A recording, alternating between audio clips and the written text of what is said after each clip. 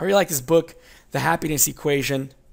The first chapter, right away, super interesting misconception.